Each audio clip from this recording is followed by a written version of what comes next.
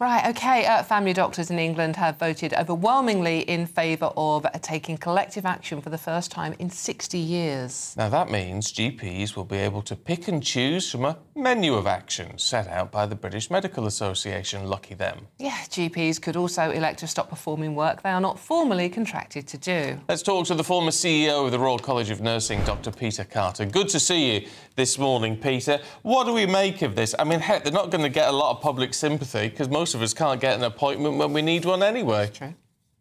Well, this is a tragic state of affairs all round, and it's a matter of huge regret that we're in this very difficult situation. Now, what I would urge is that the BMA and the government get together and try to navigate their way through this situation, because it's only going to lead to more harm. Now, GPs will say, and I have a lot of sympathy for them, they're under huge pressure. There's massive strain in the system. And this problem, the gestation of this, has been going on for many years. Now, I'm not being political on this, but you've got a new government, only a few weeks in. Let's give them a chance and let's see if they can do something over the coming period to try to find a way forward, which on one hand gives primary care the more investment that they undoubtedly need, whilst at the same time not damaging patient care. Peter, can you just sum up for me? I mean, I haven't seen my GP for 3 years, so I'm hardly going to notice the difference, to be honest with you, because it's impossible to get an appointment where I live. What is their main complaint? What do they want? What are they complaining about? Well, GPs are the front door to the NHS, and general practice has been under strain for many, many years. This is not a new problem at all. And what they're saying is that they've been underinvested in compared to the rest of the healthcare system. And what they want is more investment in order to not only get more GPs in, but you also need the whole association of other members of staff, such as practice nurses and allied health professions, in order to ameliorate the strain and the pressure that are on the current services. And what they're saying is that they've just run out of patients. Now, I do understand that, but with a government that's only been in post, what, about a month, I do think it would be wise to say, OK, this is our fallback position.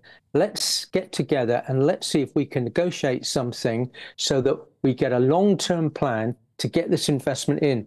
Because one of the things that we just keep talking about is that the pressure on the NHS, so much of it is because of lifestyle-induced illnesses and conditions. And what we've got to do is we've got to get upstream to stop people becoming ill in the first place. And general practice is at the forefront of helping people with their lifestyle to stop these illnesses developing.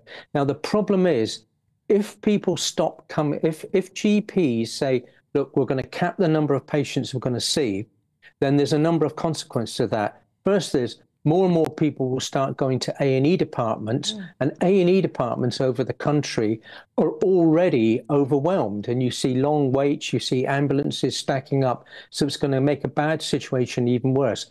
Or the other consequence is that someone's got a lump or a bump, or they think something's wrong, and they decide not to go to their GP, and they end up not getting assessed. And then way downstream, you suddenly discover that that was a cancerous growth that was developing. Because you didn't get in to see the GP, it's not been treated, and you can understand the consequences of that. Yeah, sadly you can. Peter Carter, good to see you this morning. Thanks very much indeed. I'd love your thoughts on that, gbnews.com/you'll say. It strikes me as political opportunism, because obviously the government has made this generous offer to try and stop all the strikes with junior doctors. I think it was 22%. If they just thought, well, now's the time to jump in on this. It's just, I understand they need more support and more help and probably restructuring, which the government has said it's going to do. But the idea of limiting numbers and all the rest of it that these GPs want to do now at a time when we cannot get appointments. It's not going to help the pressure they're under, is it? It's just going to cause more pressure. And, you know, we had someone in our family who needed a lump or a bump checked out, turned out to be cancer. But we had to, luckily enough, we could afford it. We could afford to pay the 150 quid to go private and get that checked out.